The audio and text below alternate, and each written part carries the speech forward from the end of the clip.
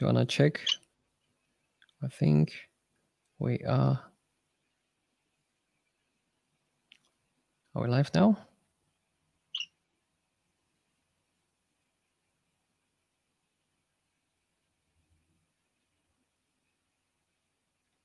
Yeah, we are live now. Cool. All right. I share on my Facebook. Write a post. Post. Awesome. If you want to post to your if you want to post to your Facebook, that's the time. Got it. Hi, Danny. That's your mate, Peter. Hi, Danny. Yay. All right, so let's get started. Good afternoon, good evening, and good morning, guys. Whoever you are, wherever you are. Today we are going to have a chat with the animal whisperer, Peter Sharp. If, like, I always ask myself, if I don't be a wedding or portrait photographer, you know, what would I like to be? I want to be Peter Sharp. You know, you have so much fun with chatting with all those animals and you know, play with, and it's just like zookeeper but in a photographer version. It's so cool. Who's that little friend climbing on your back? That's my my pet bird, Gary. If he's hiding, he's being shy. He's a rescue scaly-breasted lorikeet. He'll come out. Yeah, I'm sure he hangs out in the studio with me. Cool. So just get you guys to talk about who Peter is. So Peter is a multiple international awards photographers with more than 120 awards, and he's also published a book, right, with Lost and Found, with Rescue Dog, with a beautiful story there. Later on, we're going to show you because we used the book for the light testing, so that's cool. Yeah, we did. That's cool. We did. Yeah, so we'll talk through the light testing. Yeah, and what else? Okay, do you want to talk about your commercial work, Peter? Like, yeah, look, I know you work for Amazon as well as Virgin Velocity, right? What kind of job was that? I've worked with a couple of different brands. So the majority, all my work is animal based. So I only work with animals now. I have a background in portrait, event, music, photography, and now it's all just animals. And my work includes people's pets. So I capture photos of people's pets and create artwork. And I also do some commercial advertising work where I'm capturing photos that are used for a variety of different purposes. And yes, Aries, you're right.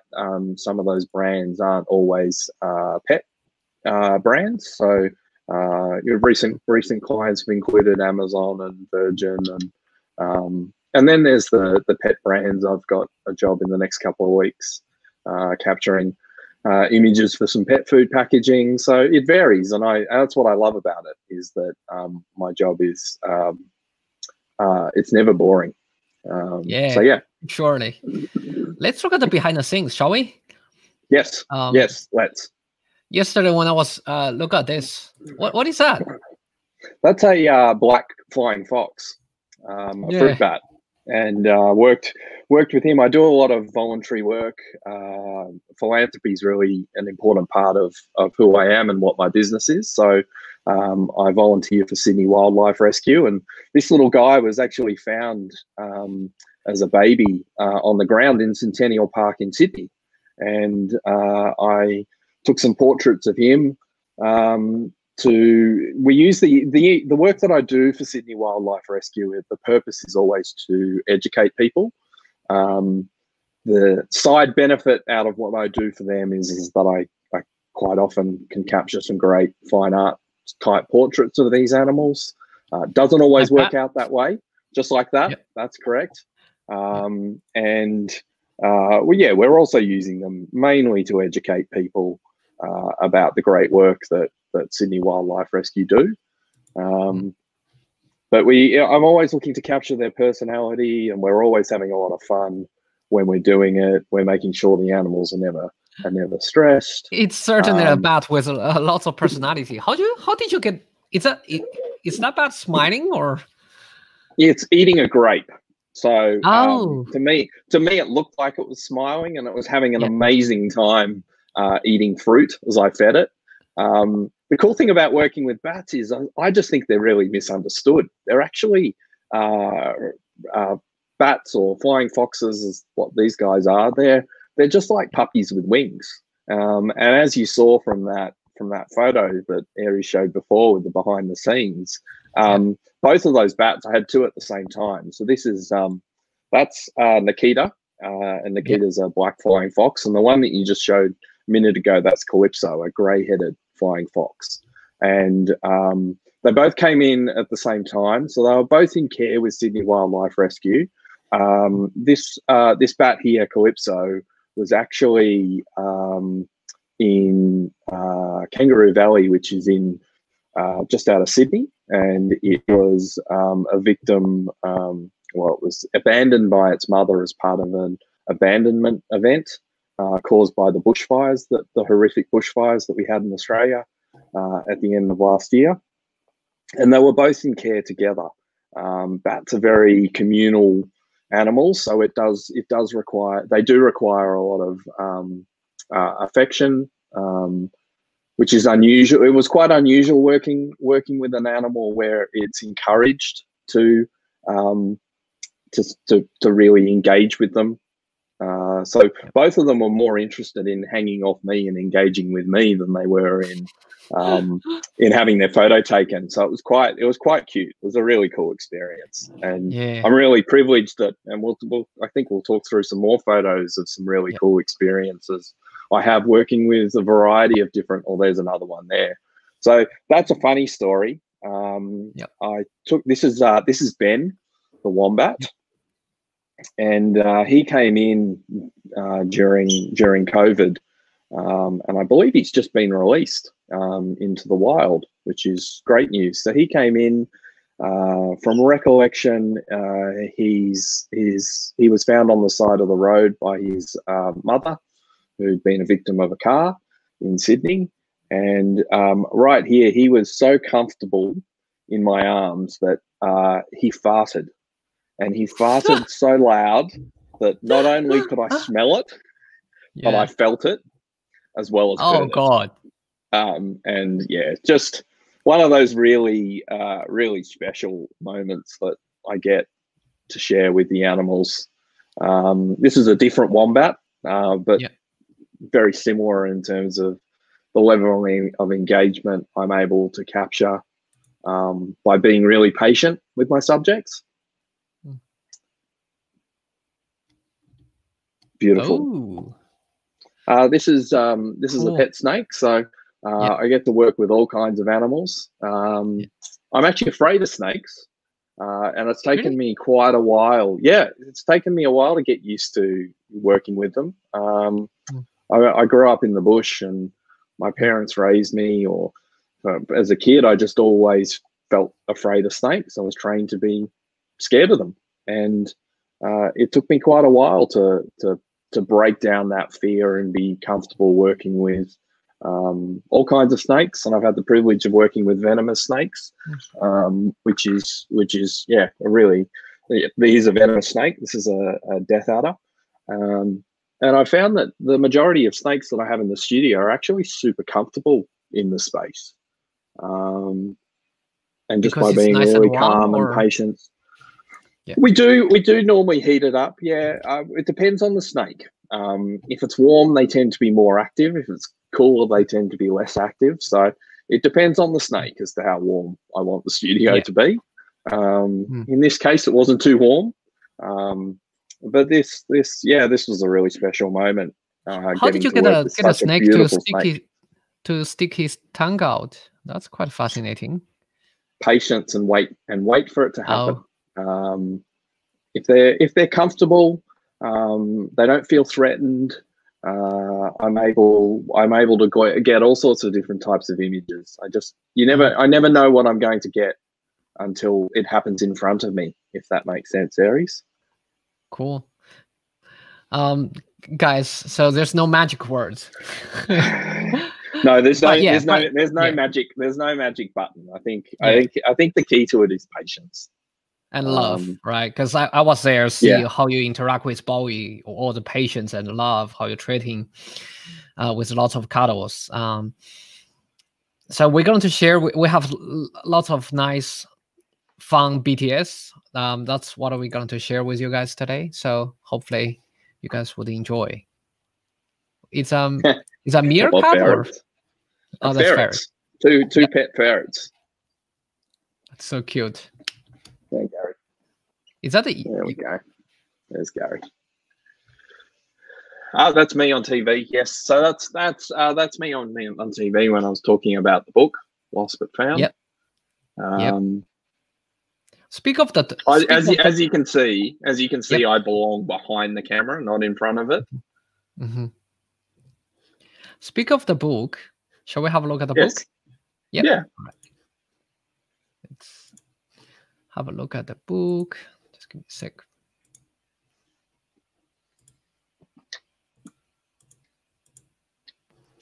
All right.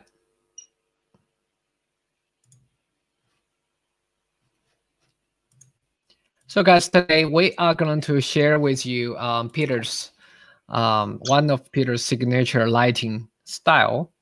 We call that five light lighting master. So it's been done by 5 lights, and Peter's Yes. going to share with you step by step, right? As So usual, I think Peter will, we always try to, we use the book to test the light rather than, waste our, customers' times, on the spot trying to figure out each lights. So that's basically what we were trying to do. Because Peter has the lights pretty much all set up. So let's start with from this one. And yeah, sure. so this is a key light, and we put an AD 600 using an AD 600 here with a beauty dish on top. And this particular light is all about capturing or getting a catch light in the animal's eyes when I can get them in the sweet spot. But as you'll see, if you go to the next slide or the next image, Aries, that's here. This is the backlight. So this is the key light and the backlight, and they're both AD 600s. And the next one, Aries. So now I've added 2 side lights. And they're 2 AD 400s. Yeah. So if we look into the dog's eyes, we can see that, right? Yeah. And then there's one final light, which is another AD 600, and that's a room fill light. So in many ways, that actually becomes my key light, because you can see that's actually where I'm getting the majority of the light from. And you'll see when we look at the behind the scenes, you'll see why I work like that. And it's because I'm not forcing an animal to be in a particular position all the time.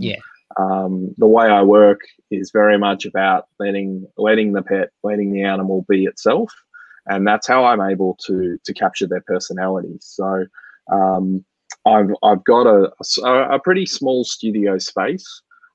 Intentionally, it was built intentionally that way, and by having my lighting set up this way, I'm able to make sure that I can capture great images no matter where the animal is in that space. And I find that I'm adjusting settings on the camera, generally just the aperture.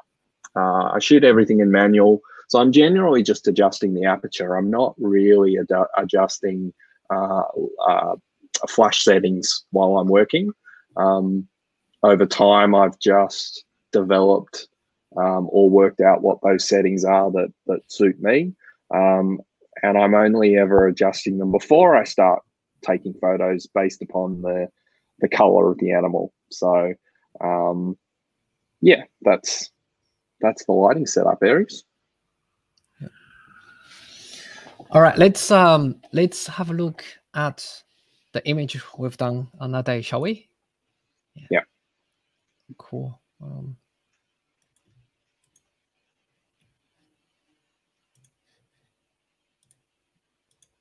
So I think this is the video of the lighting setup, isn't it? My studio Yes. space. Oh no, yep, there you go. So that's the first image. All right, so let's. So this is the beautiful Bowie, and Bowie is a toyger. He's a stunning cat. I would describe you'll see his incredible personality. I would describe Bowie as a bit of a dog cat. Has very much the personality of a dog as well as a cat. He's very smart. He's been trained to sit. He's just such a beautiful animal, and he's got so much personality. Yeah. Other day, because we were trying to play with Bowie, because he actually can do sit, right? That's quite amazing for a cat. He can. It is quite amazing. It's not common for a cat to be able to sit. No, not at or all. to sit on command. And this is when we started, and here's Bowie just exploring the space. And as you can see, he's quite keen to get up and have a look. So what I found with Bowie, I have met Bowie before, and what we found with Bowie when we were working with him was that he was actually quite nervous to start with, which wasn't something I was expecting. And you'll notice that he's not as confident as I was expecting him to be. So this is me capturing that image that we just saw before. At the very beginning, when I'm taking photos, I'm generally not trying to capture a specific image. I'm more getting my subject used to the camera, the lights, the studio space. You'll see here that I'm using a toy of some description. I find every animal's different, and I'm not always. You'll see here Bowie's hiding in the corner. So what I do is read that animal's behaviour. In this case, Bowie was always quite engaged with me. So we have a cuddle. I try and feed him if he's motivated by Bowie. Bowie isn't as motivated by food as what most animals are. But you'll see he starts to get quite inquisitive. He's quite intrigued by the light and where the flash is coming from. And this is when I capture that image that we just looked at when he's just walking across. Yeah. So we have a question here, Peter. Yes. By Jim. He's asking. Hi, Jim. To light the back of Infinity Cove, so needs adding bells and whistles. Just quick recycling times. Well, yeah. Look, I used the AD600, Jim, and it worked perfectly. It had a really quick recycle time. The color I cannot fault the color consistency at all. While working with Bowie, I probably captured about 400 photos, and I think in those 400 there was one where the color was off. So the consistency was just spot on, and recycle time was super fast. So to answer your question, I'd recommend the AD600. Yeah. So here's the answer, Jim. All right, let's have a look at the second image, shall we? All right. Which one was that? Oh, I think this is one of my favorite images. That one? Sorry, it takes a bit time. That's it. Yeah, this is one of my favorite images. Yeah, so let's have a look at the video of me capturing that. Yeah, let's so that's previous image of Bowie walking, and this is the second image. Let's look into the video, shall we?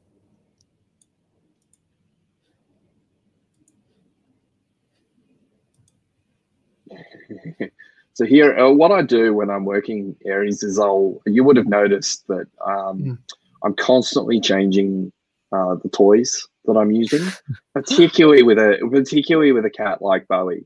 I have to make sure that I've constantly got them engaged, and they're not getting bored.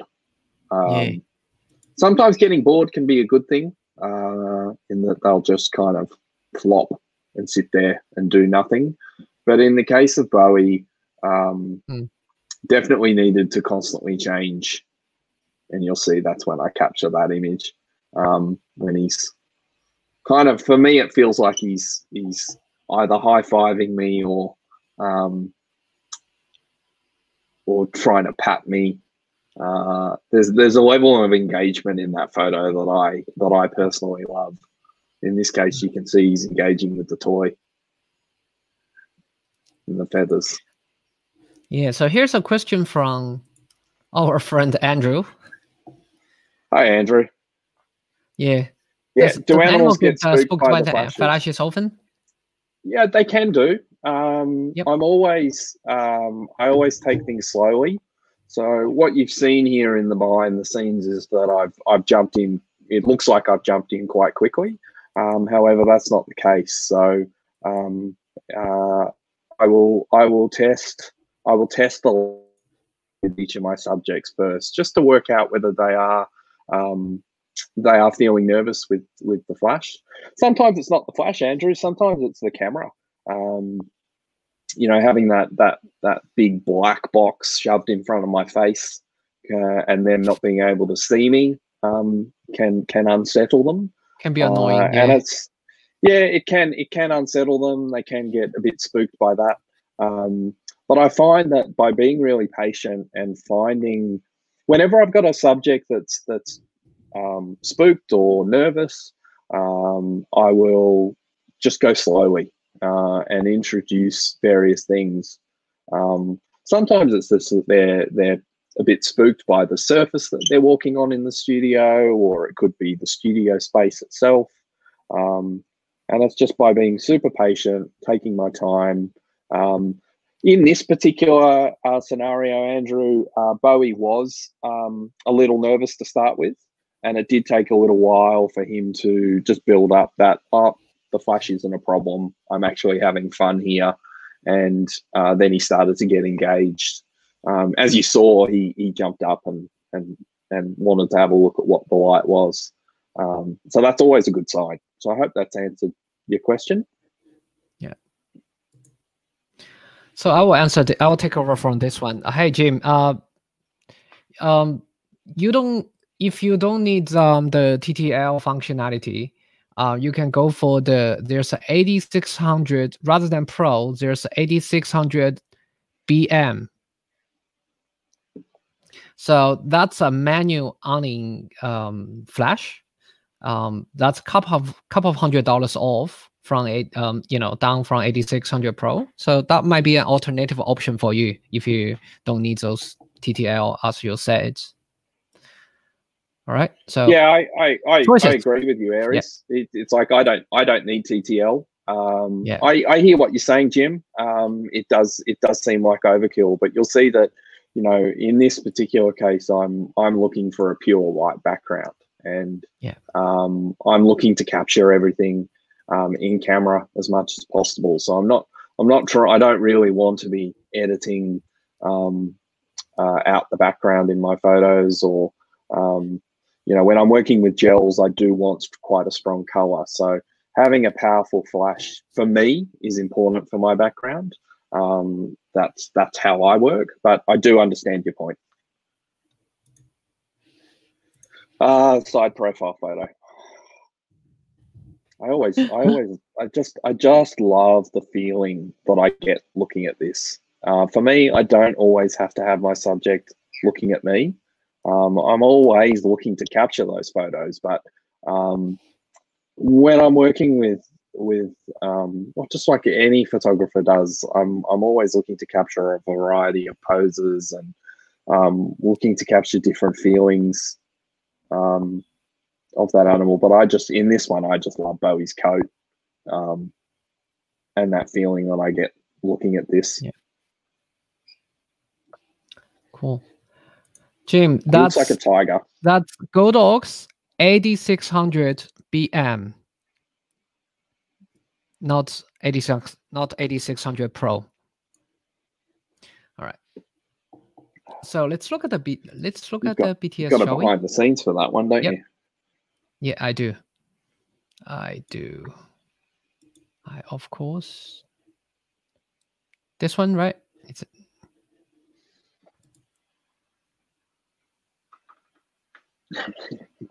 as you can see, to answer Andrew's question before, you can see this was in the beginning too, and it took a little while to get Bowie away from me. He was enjoying playing with my power cords and chargers in the corner, and it took a little while to get him out. And you can see I've changed to a different toy. Got a few of them here. Can't remember what I was using there. Probably one of these, but you can see that's it. That he's continuing to engage with me.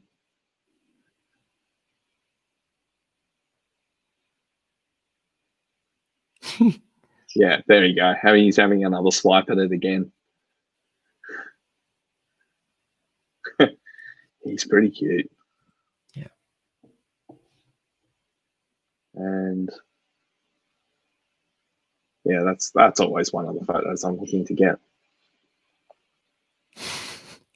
He's like, give me that. Yeah, and then he's like, I want to play with something different. Yeah. There we go. That's when I get it. That's it, right there.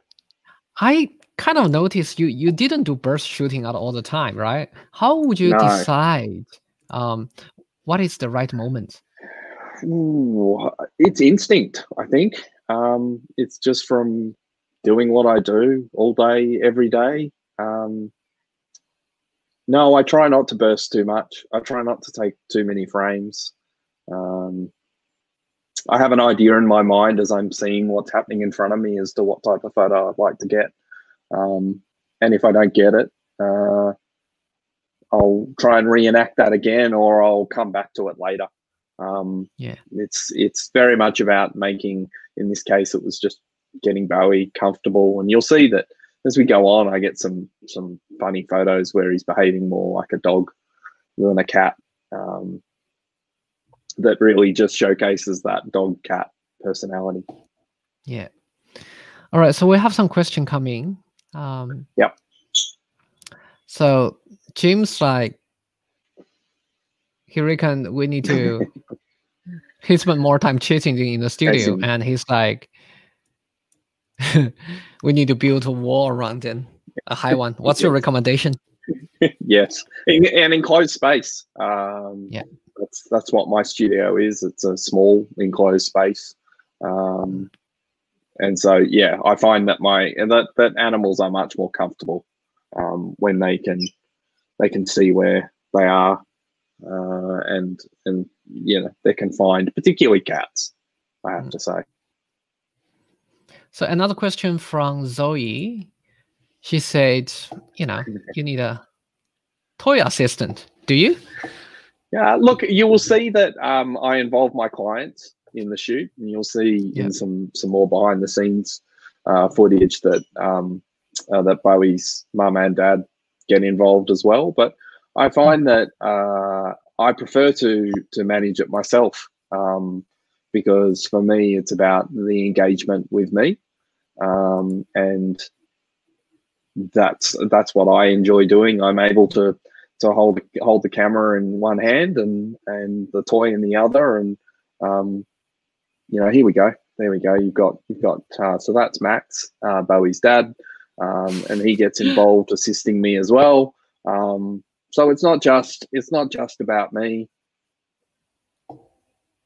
but I'm always trying to get them looking at me, or I'm trying to control. So by having them engage with me, that's how I'm able to capture that. I can't remember which image goes with this, but from recollection, I think here what I'm trying to do, I'm throwing a little ball back up in the studio, and I'm trying to capture here a pose where Bowie's walking at me, and yeah, that particular shot there, I'm trying to get something where he's. It's almost like a dance, a dance move.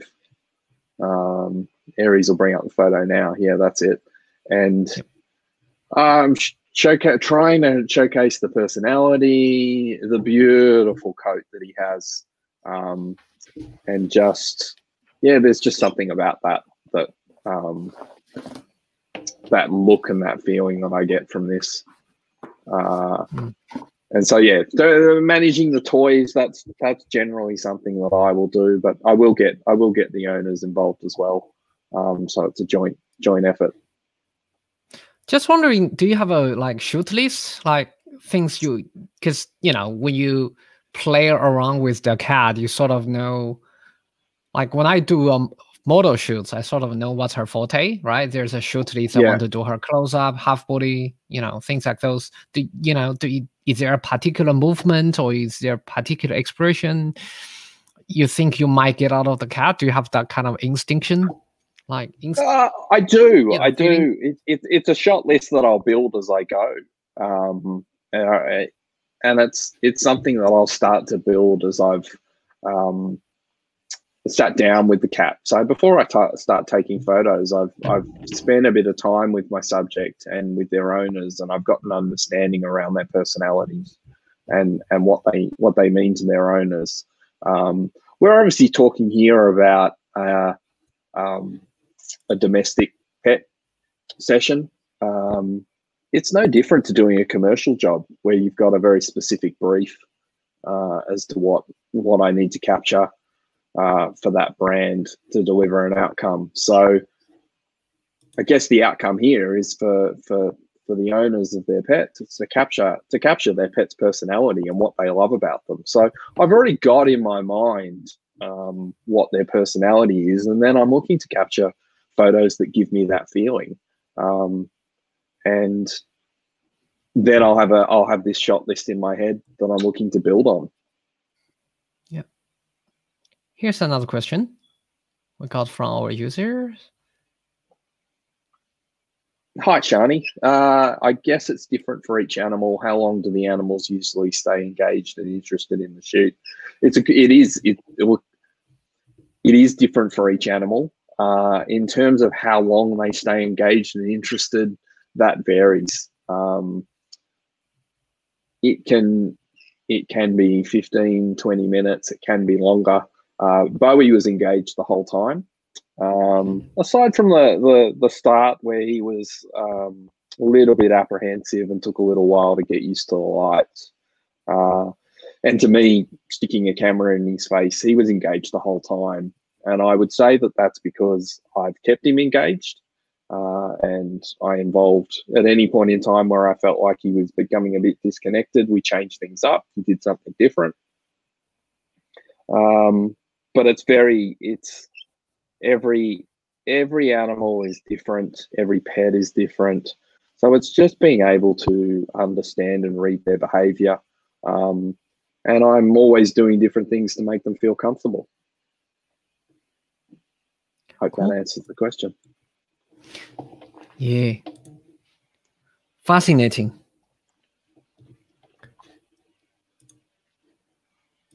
What's next, Aries? All right. Can't wait. I know what's next. Wait, that's this one, right? I think it's this one. Yeah. So yeah. Should we show them the finished photo first? Yeah, right. Show the finished photo. Yeah. Yeah. That's it. So Bowie loved the tummy rub. So what I got Max to do here was to give, and both Max and I are giving Bowie a tummy rub. And if you play the video now, you'll see. Okay.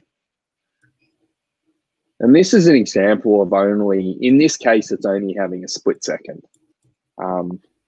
So Bowie was comfortable having a tummy rub and lying on his back.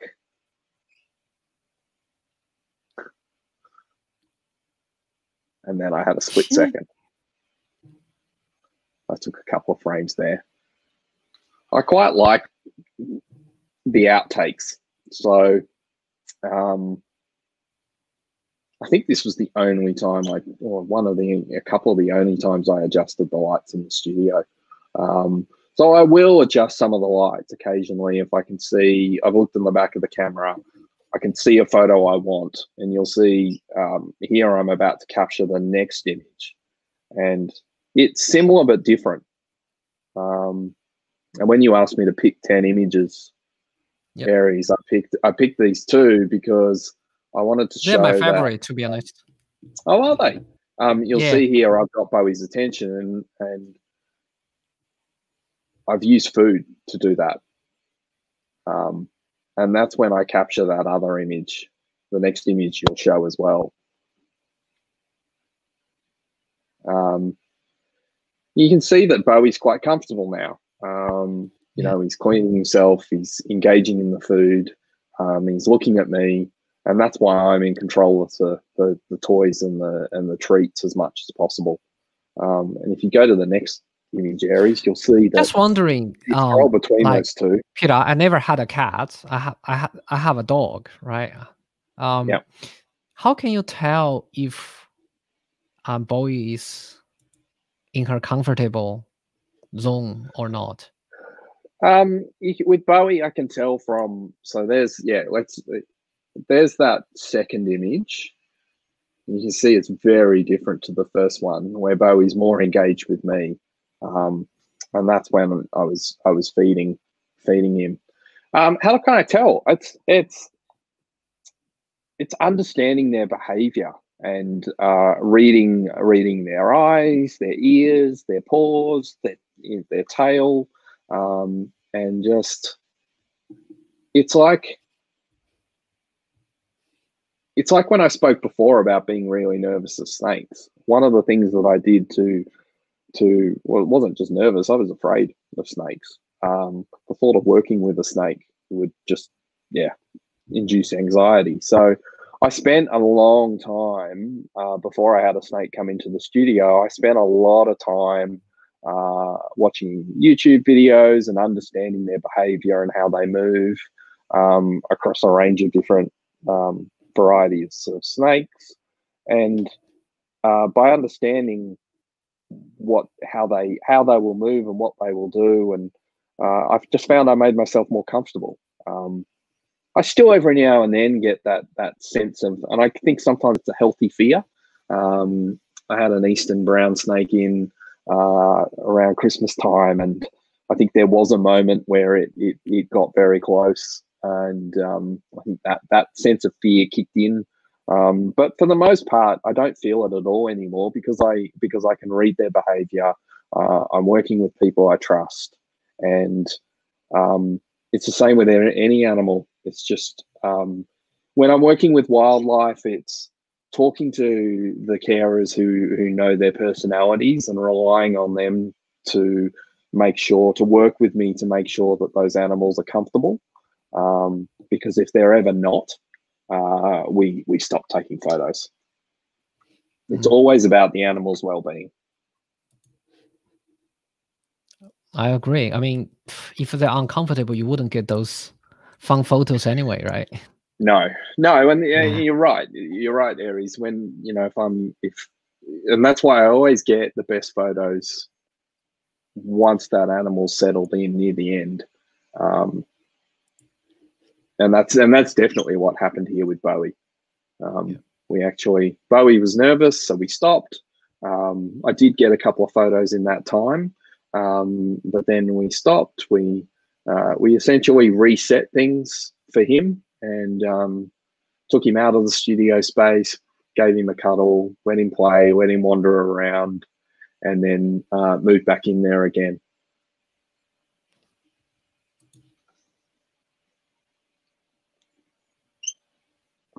Hi, just another question. Jake's channel. Yep. Yeah, Jake, that's actually a really good question. I work with a 24 to 70 mil lens. So because my space is quite small, I find I'm able to get everything I need from close-ups to full body photos with that particular lens. So that's the lens I use 99.9% of the time. Cool. So that That was quick, nice and easy. Oh my god, it's crispy, sharp. Look at the details. Yeah. It's those wonderful Godox lights, Aries. No, like, what sort of aperture are you using? Are you using high-speed sync or you don't? No, I don't use high speed sync. I know a lot of pet photographers do use high speed sync because I'm not bursting. I'm just looking to time my photos. I will take a couple of photos in quick succession, but my burst is generally 2 shots. And the aperture is anywhere between, it depends, but anywhere between f11 through to 16, 18. Sometimes I will get up to 20. Depends what I'm trying to get. I'm normally trying to get as much in focus as possible, so I will shoot at quite a low aperture. Cool. Should we do the next one? The next one? Yeah. Yes. I know which one this is. Wait, that's... Sorry, pardon me. Let me just... 6. That's this, right? That's that, yeah. That's 7. I found it really hard to choose. I captured lots of photos of Bowie jumping, jumping after the feathers and the toys and the balls, and I found it really hard to pick between those Aries. You only let me pick 10. I captured so many that I would probably normally create a series out of them. Yeah. This one I love just because of the expression. If you're able to zoom in, you'll see this. You'll see this expression on Bowie's face that is just priceless. Yeah, that's it. And it just makes me laugh. Yeah, it's funny. And I know that his owners will laugh at that too. Yeah. It pretty much sums up who he is. He's crazy in a good way. It's quite some personality in there, isn't it? Lots of personality. Yeah. I mean, I chose that photo because I think this is the video of me capturing that. But you would have already seen in the videos, and there, I've used Max here to help me capture this photo. And once again, we've changed up the toys again, and you'll see that Bowie's really engaging in that. Sometimes I'll have something as well. I'll make stupid noises, and I'll be looking to get Bowie looking at me while he's doing that, as he just did then. And I can capture a variety of different photos quite quickly by doing this. But yeah, that's very much Bowie's personality. I just can't help to watch it again.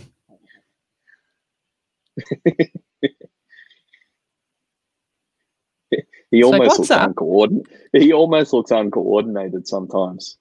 Yeah. What you can't hear here is all of us laughing. It was a lot of fun. We're obviously laughing with Bowie, not at him. Here's a comment from our friend Jazzy. It's like, yeah, thanks, Jazzy. Yeah, you're absolutely right. When Aries spoke to me about doing this, I immediately knew I wanted to work with a cat, because most pet animal photographers focus on dogs, whereas I work with all kinds of animals. As you can see, I've got Gary crawling all over me. Yeah, I work with all kinds of animals, and I love the challenge of working with cats. All right. What's next, Aries? Let's have a look, shall we? What's this one? I like this one. Sorry, it's my laptop is a bit jagging. Yeah. Yeah, there we go. I love this one. That's Bowie. So much fun. It's almost like I think it's almost sitting a Japanese you know, bowing position. Don't you think so? Oh, he looks like a tiger. I think he's like, Yeah. for me, he's like channeling, and you'll see another photo we've got coming up where he does the next one, actually. He channels his Tiger King pose. Oh This yeah. one. Yeah, that's it. That's it. That's Yeah. stereotype. I think that's my favorite. Because it is a very, oh, look, if I was ever to describe, if someone was to ask me what a boudoir photo of a pet was to look like, I think that would be it. Let's what number? That's number 9. Let's have a look. Did we just play 8? No, we haven't done the 8 8 yet. Yeah, I let's don't think play he played 8 first. Play 8. I can't remember what's in 8. Yeah. Once again, you'll see me. I've changed another toy again. Oh, that's right. Bowie had jumped off.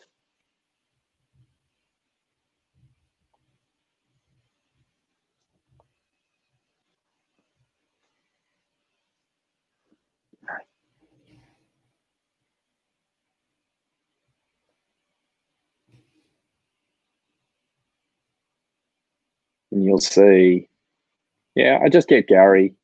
Get Gary. Yeah, that's Gary. That's Bowie. I get Bowie to move back in to the studio space, and as you can see, I've got Bowie in the very far edge of the studio, so he's nowhere near my key light. He's actually out of sight of the right side light, but I'm still able to capture well lit photos of him. Here we go. I think here he sits. So I've attracted his attention. You can't see it there. I'm throwing a ping pong ball around, and that's engaging him. Come on. Get rid of my birds being annoying. Yeah, that was how I was able to capture that one. Let's look at the next one, shall we?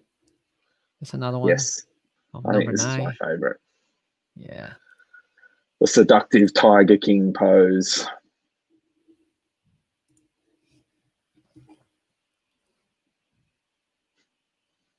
Can't remember what I was laughing at. I was laughing at something. How do you get cat to do that? Like, you just asking to stay, or? Look, in this case, Bowie does stay. You can ask him to sit, and you can ask him to stay, but that's not normal for Cat. So here we go.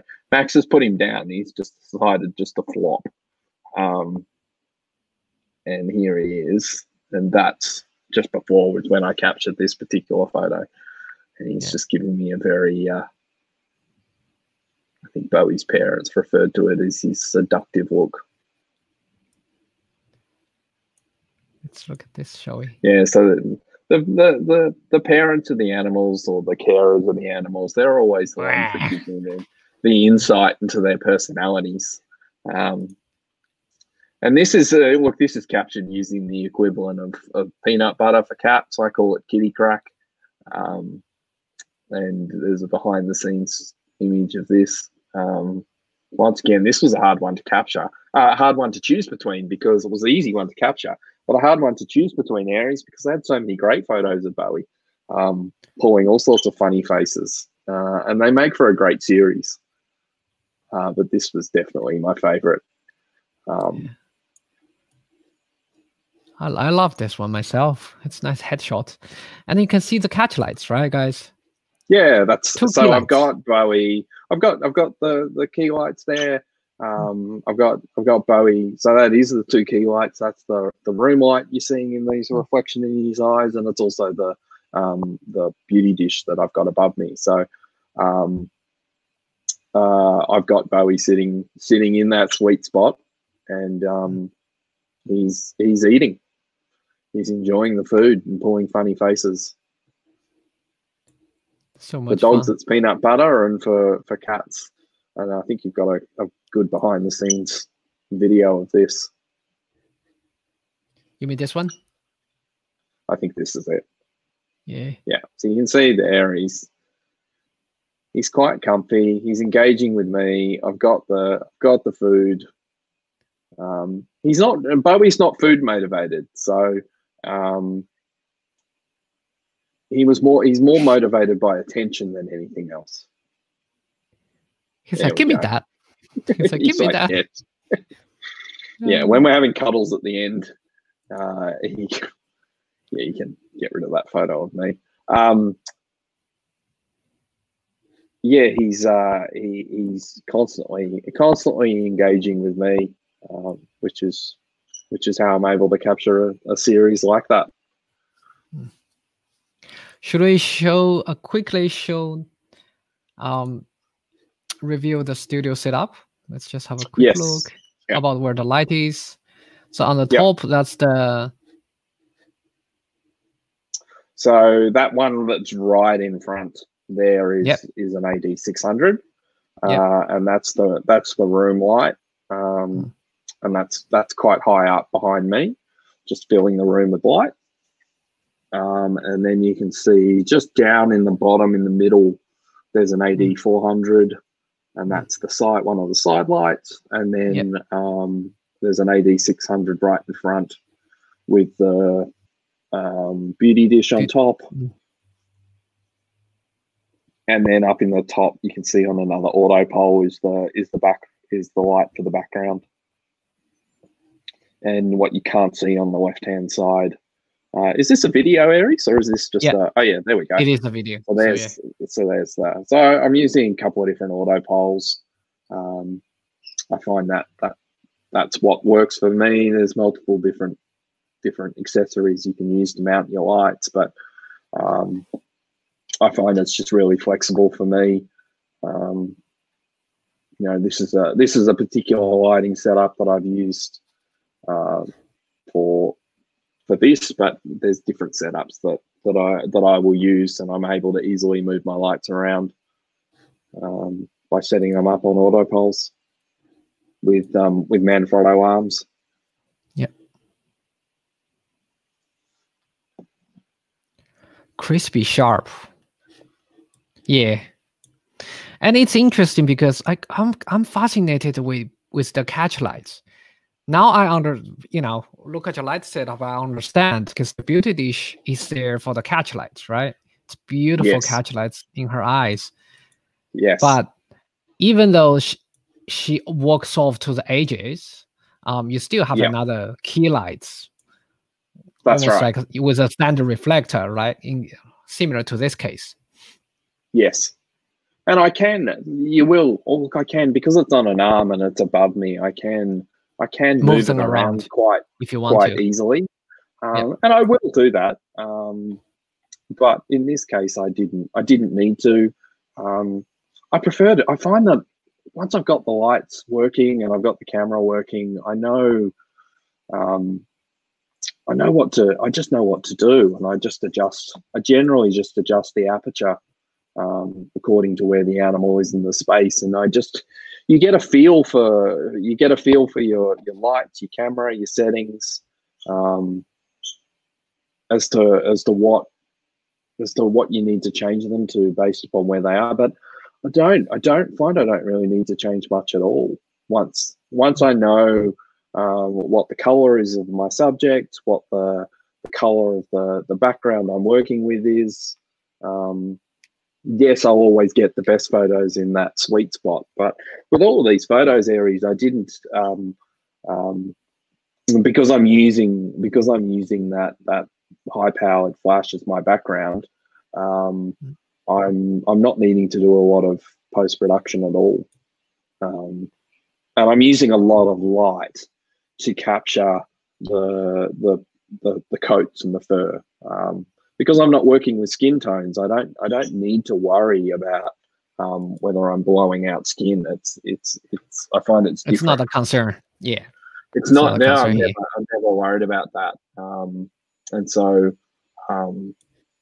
once I've got that exposure right, I don't need to change it much.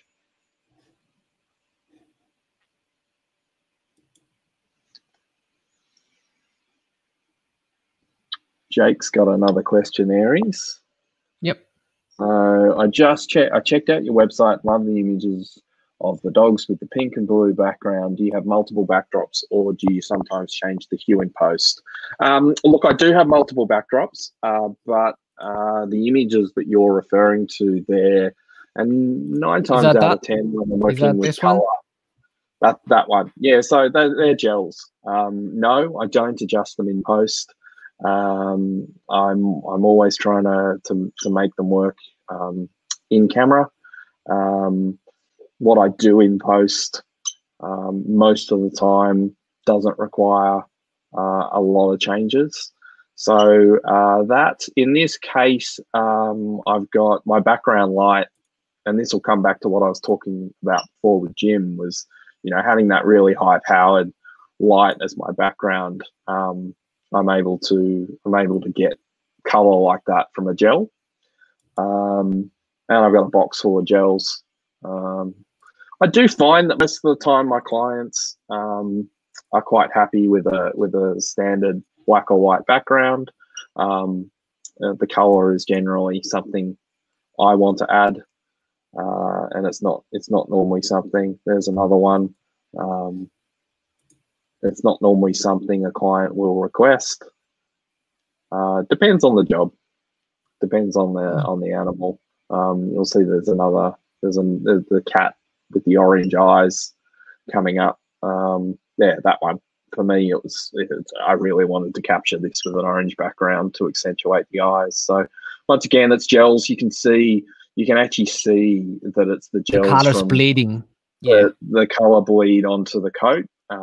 Yeah. And so my key light, that's when I will change the lighting setup. My key light really does, aside from providing that couch light that you can see, it really does. I boost that power up, so I'm getting that white light, and there's not as much, or there's minimal bleed, if that makes sense. Yeah. All right, let's look at the other. You want to share with us? Yeah, Sarah, talk about that. Yeah. So this is so I'm a total bird nerd, as you can tell from Gary hanging out with me. Oh, here's Gary coming up. Wait, let me just put him on the. Is Gary in there? If you can move slightly towards your other side. Yep. There he is. Hey. Yeah. He's quite a character. My God. He's a rescue. He's a beautiful little guy. He's really just starting to come into his own. I've spent a lot of time working with him. He's been cage raised. Yeah, he's very beautiful. He knows he's beautiful. He's very cheeky. He's been cage raised. He's used to. He's going to give me a kiss. He's used to human contact to a point, but it always has to be on his terms. If he could be released, he would be released, but he wouldn't last long in the wild. So I don't like having birds in cages. So he comes and hangs out in the studio. There you go, Gary. Come around. That's it. Yeah, you can see yourself. He comes and hangs out with me in the studio and gets up to no good. Loves my dogs. He's quite gorgeous. Yeah, he's not a fan of having his photo taken, so he's very rarely a test subject. Yeah. He's curious. He's checking himself out almost like checking himself in the monitor. Yeah, and that's why I get him down here with me. It's about birds need constant stimulation and engagement, so he hangs out with me. So Daniel's asked a question: what aperture do you use to get a good depth of field? Look, Daniel, it's anywhere between f11 and f22. It's always at quite a low or high aperture, depending upon which way you refer to your aperture. But in this case, with the photos of Bowie, I think they were all taken at f11, between f11 and f14. This particular photo was captured in my studio. It's of a baby tawny frogmouth. It's a Sydney Wildlife rescue, and it was lifting its wings up in the studio, and I just love feathers and the detail. I would have captured this at quite a high aperture. The focus does drop off just a little bit on the edge of the feathers, which personally I don't mind. And yeah, there's the only Photoshop that's taken place here was I've removed the branch that's in the foreground that it was standing on, and there was some holes in its feathers at the bottom, but the majority of this was in camera. So I know the question came up before. I do use Photoshop. I do like playing with symmetry, but I don't always do that. So yeah. Let's look at the next one, shall we? What else have we got? Oh, that's a it's a husky. This is the beautiful. Alaska yeah, this is a husky. This dog's name's Opal. Opal's featured in my book. And I included this because I wanted to talk about a different lighting setup. So in this case, to capture this image, I've still got the beauty dish, more functioning as a key light than when I'm working with a white background. And I've got a black vinyl roll in the studio. I don't have a background light, and my side lights become rim lights. And you'll see that's how I'm able to capture that, the rim lighting around Opal's nose that really comes down in underneath his chin. So yeah, that was a portrait I captured for the book, telling Opal's story. But a beautiful husky. He's. How about this one? Yeah, I've It's like included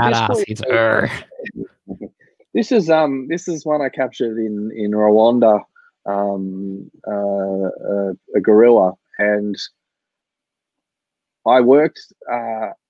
I waited patiently. I wanted to talk about how patient I am when it comes to working with animals. Kids not so much, but definitely animals. And we did a safari. We did the gorilla trek, and I sat in front of this gorilla for about 25 minutes and just let her be comfortable with me and my camera and me being in her space. It was a really miserable day. There wasn't a lot of light. It was raining. It was gross.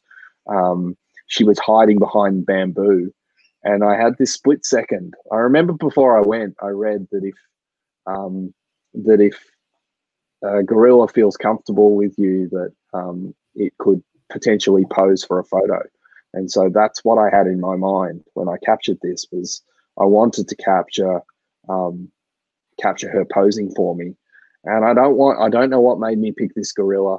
I just did, and I just sat there for a while. So while everybody else was wandering around looking at all the different gorillas, there was a family of about 20. I just sat and made this one feel comfortable with me. And I had this second where she gave me this really cheeky, flirty smile, and I captured this. And this was with the 24-70, so you can actually see how close I was at the time.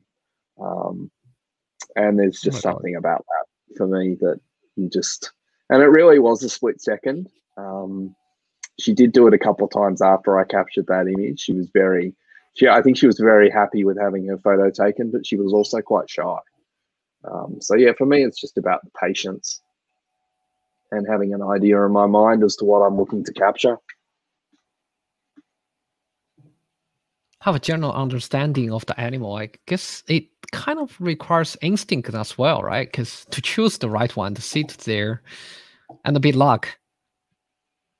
I find that when working with animals, yeah, they're definitely able to read and feel whether you like them or not, or whether you can be whether I can be trusted.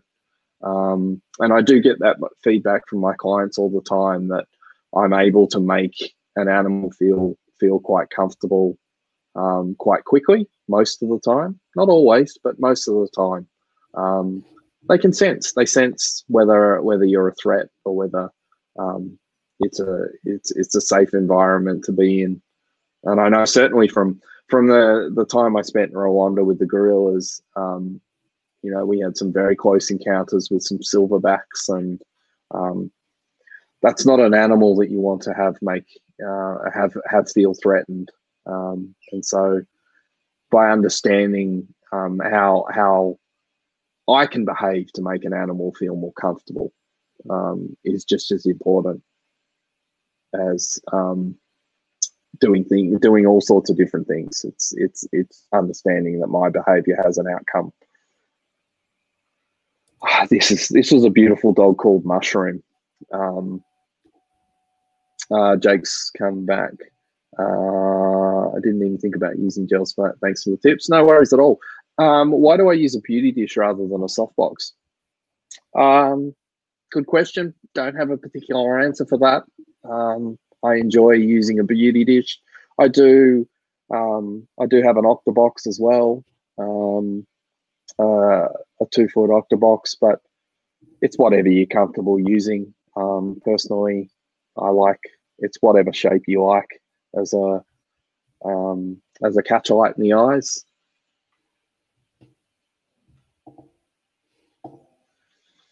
What else have we got there, Aries? Let's have a look, shall we? It's cat. Ah, yes. Pablo, the French bulldog. How did you get into a smile like that? I think Pablo, it was a while ago that I captured this photo. Pablo was just really engaged with me. I don't think peanut butter is a good way to get a smile or a reaction, food, treats. I think in this case, it was just Pablo being Pablo. This was his personality. Sometimes it's just as hard to get an animal to keep their mouth closed as it is to get them to open it and give you a smile. Comes back to patience again.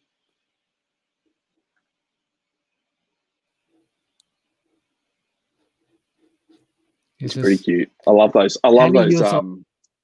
Yeah. Of 8360. I'm sorry, Mike. We use 380 600 and 280 400. We didn't use any 8360 in this case. Correct. What is that? I was like, I had a dog for years. I've never had another French bulldog. And look, it's just a very unusual photo. And I remember when I was taking photos of, this is a dog called Chapo. When I was taking photos of Chapo, his tongue was just massive, and so I changed the background, changed the gel to match the color of his tongue.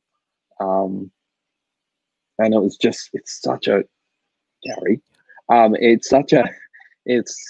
unusual tongue. You can actually see I have used peanut butter to capture this. You can see the peanut butter, Gary. He's playing with my headphones. He's being cheeky now. Yeah, there's just something funny about that. That just makes me smile every time I look at it. Yeah. And that's always what I'm looking to capture is something that generally makes people smile. This is a swamp wallaby.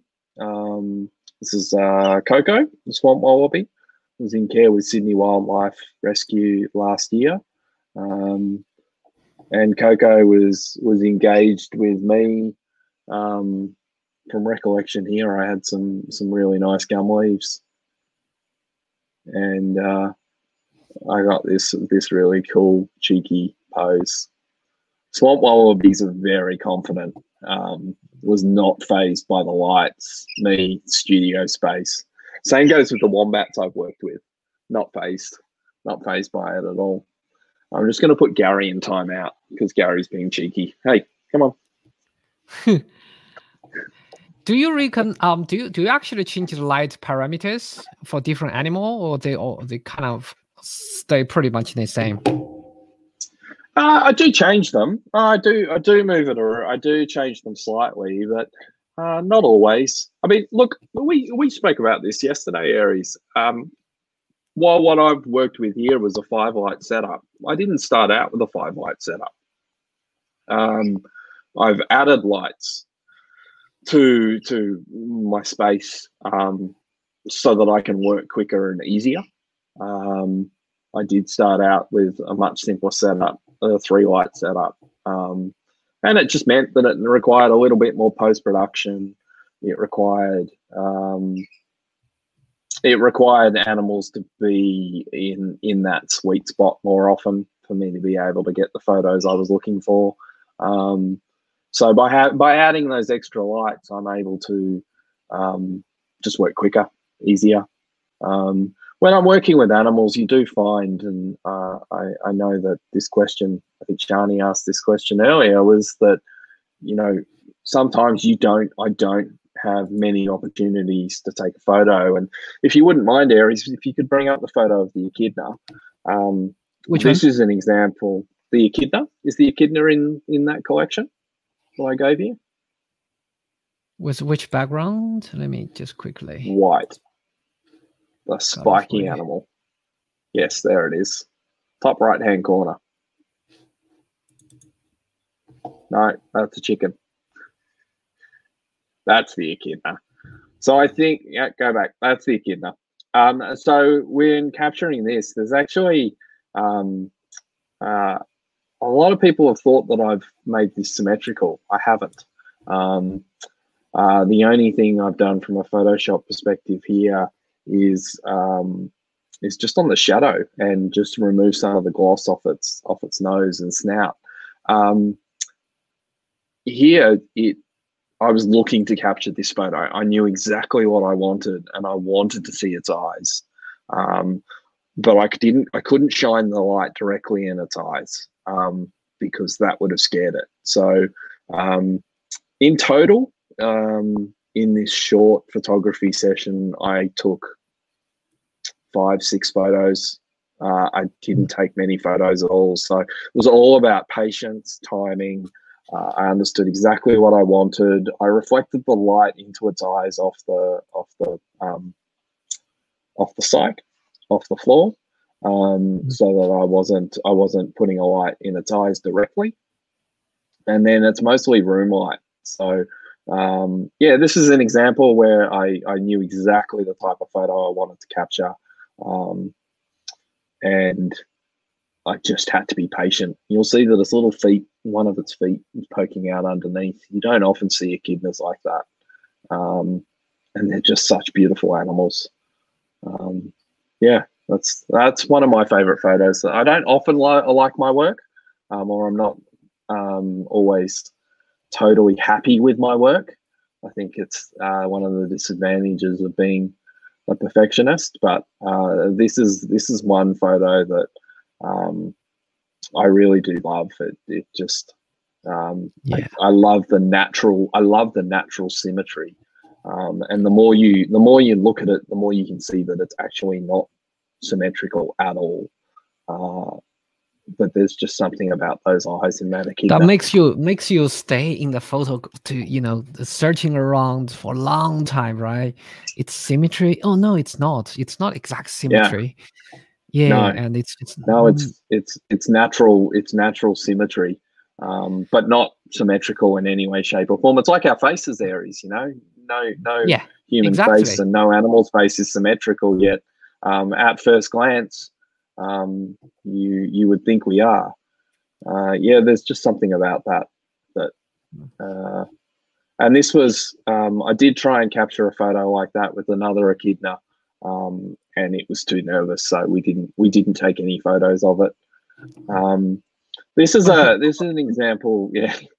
So this is a kangaroo by the name of Delta. I captured this a couple of years ago, and included this for you because there's something about it, and I remember how I was able to capture this, and it was just a case of seeing this unfold before me and having a split second to capture it. And there's actually no Photoshop to this. Really, there's just a bit of cleaning up of the foreground with the kangaroo hair, but this was captured in my studio. Delta was a kangaroo that was in care with Sydney Wildlife Rescue. Her mother was hit by a car. So for me, this people see different things in this photo. For me, it's about she was in her mother's pouch when she died, and for me, there's this introspective look inside a pouch as she's cleaning it. But there's this feeling that I get from this that I just love that little ball that she's crawled herself up into. While she's happily cleaning away, and she had a great time in the studio. I do find that with some wildlife is that they're not. We will never do anything that harms them, hurts them. It's always about making sure they're comfortable before we take any photos, and it's quite amazing how many times they are comfortable with me and my space. Yeah, it's that's one of my favorite photos too. Yeah, that was pretty cool.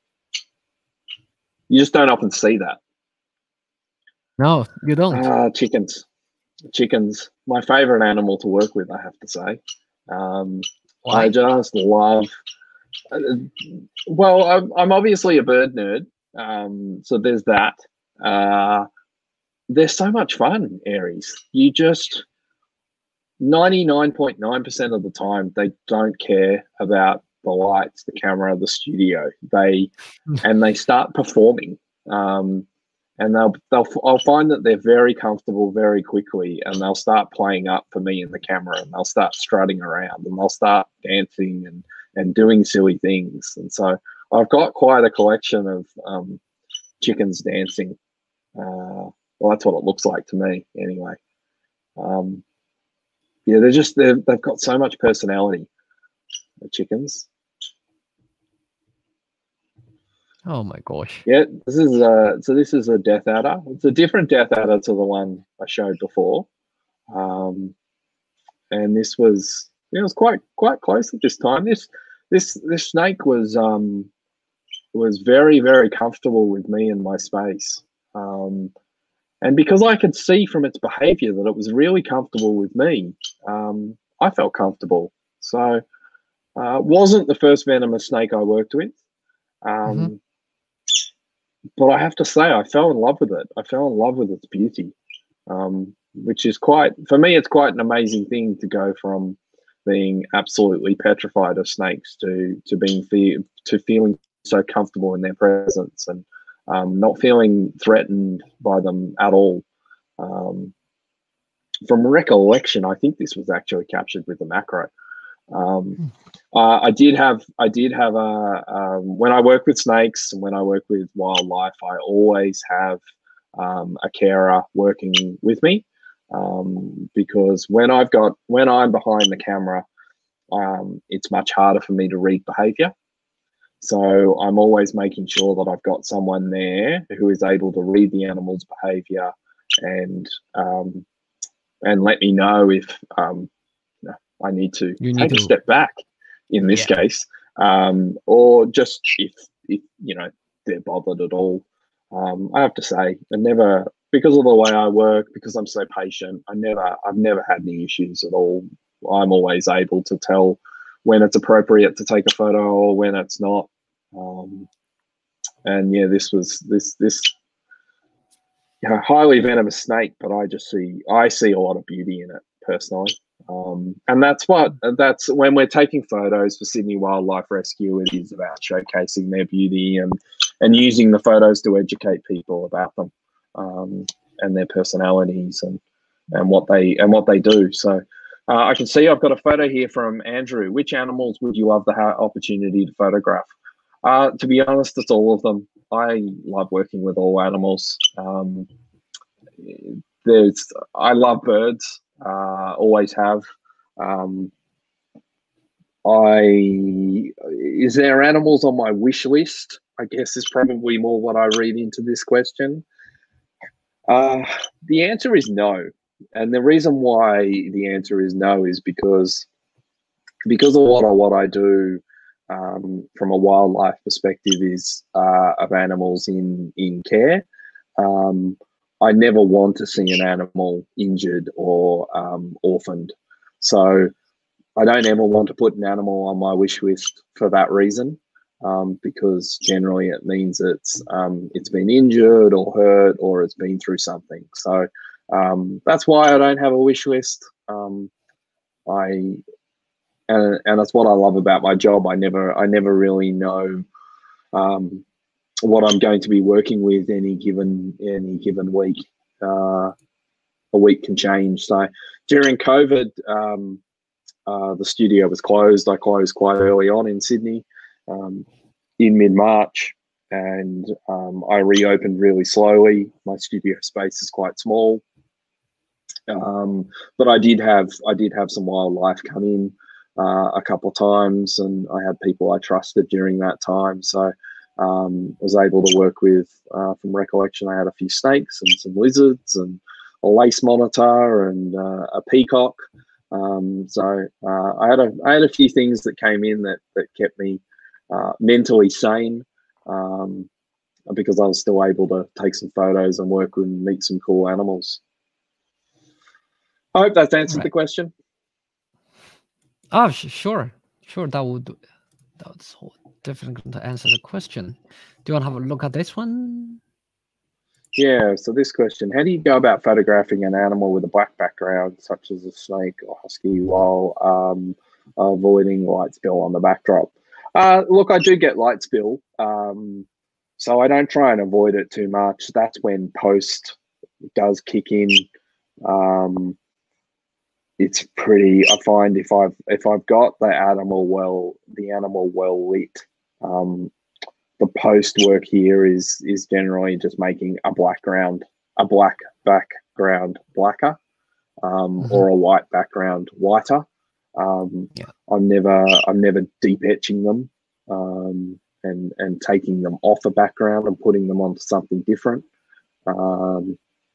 But in this case, yeah, there's spill, but I find it's a couple of minutes in Photoshop, and I'm able to dodge or burn that background accordingly. I hope that's answered your question, Jake. Here's a commercial. So here's a commercial shoot I did for a really cool pet brand. So for me, I'm all about healthy,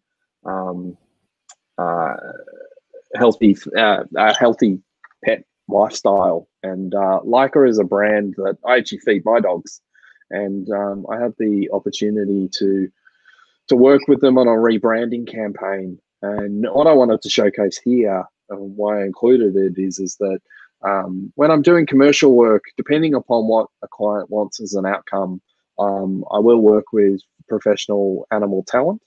I do work with people's pets at a commercial level, but sometimes when a client's after an outcome, it's much easier to work with talent. And in this case, Harvey came from an animal talent agency, and so we were easily able to ask him to do different things.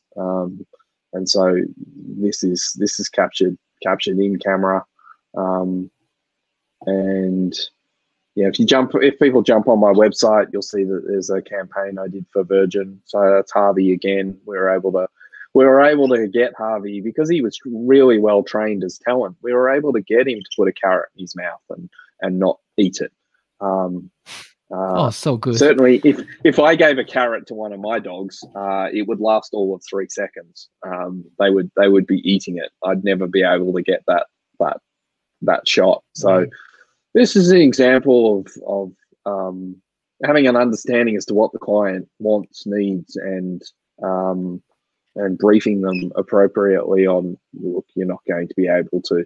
The chances of being able to get that type of photo with someone's pet is slim to none. All right. So if there's no further question, Peter, I would love to thank you for your time and sharing. My pleasure. We see so many good photos, and so before I call the for the end of the day, for the most of the photographers who's just photographing their pets at their house rather than treating this as a full-time profession, do you have a simpler light setup you can advise in? Yeah, I would say it's a 2-light setup, really. Okay. Or it can be a single light setup. That on-camera flash with the right background. I'm working in a studio, and I've got a very specific look that I'm going for, and it's a look that I use. Distinguish yourself from the others. Yeah, look, I don't follow many photographers, so I'm not. I really do try and avoid looking at what other people do, because I have my own ideas in my head. I do look at other photographers, but I don't look to try and copy what other people are doing. I'm always looking to do my own thing, while also it's appropriate to get inspiration. But this is a look that I'm going for, and my work does cross into. I do have quite a few fine art projects. I've got a couple other books that I'm working on, and some other projects that I have in mind, and I'll probably do my first solo exhibition. It was going to be this year, but COVID put an end to that, and there's a few other exciting things that I'm working on. Do you want to share?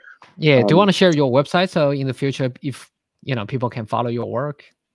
Yeah, so my studio is Tame and Wild Studio. Thanks, Aries. I'm glad someone's helping me plug my business.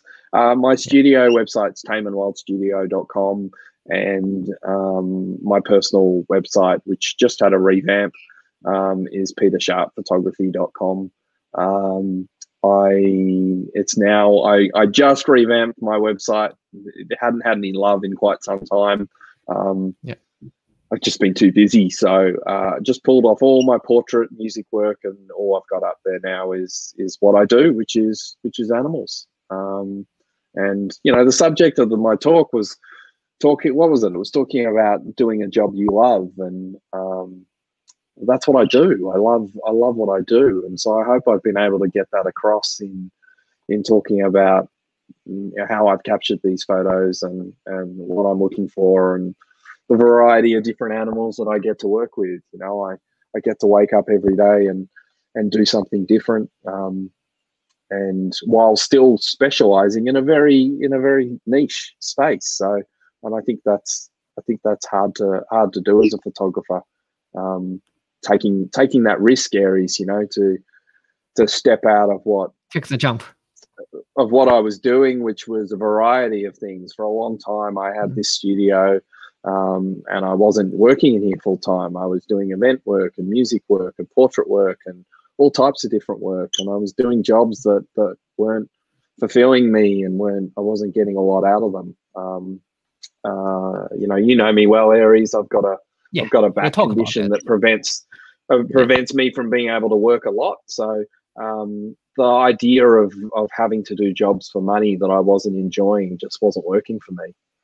Which is why I made that switch and took that jump into choosing to just focus on what I love doing.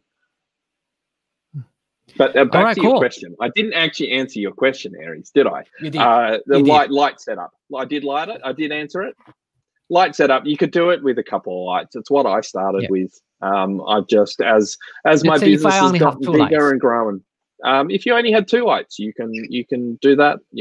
I would use I would just change the power settings, and I'll have a main light.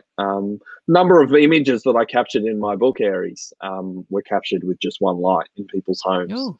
So while that's what I used in studio, on location, I don't use a lot of lights at all. The gorilla was obviously captured with no light.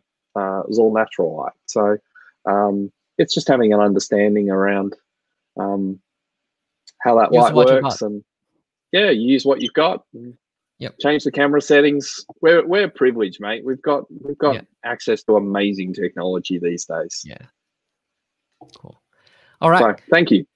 If there's no further questions, thank you, Peter, for your time. And everybody, I hope you had a good evening and with us. And stay safe. I'll see you guys until next week. Bye. Bye.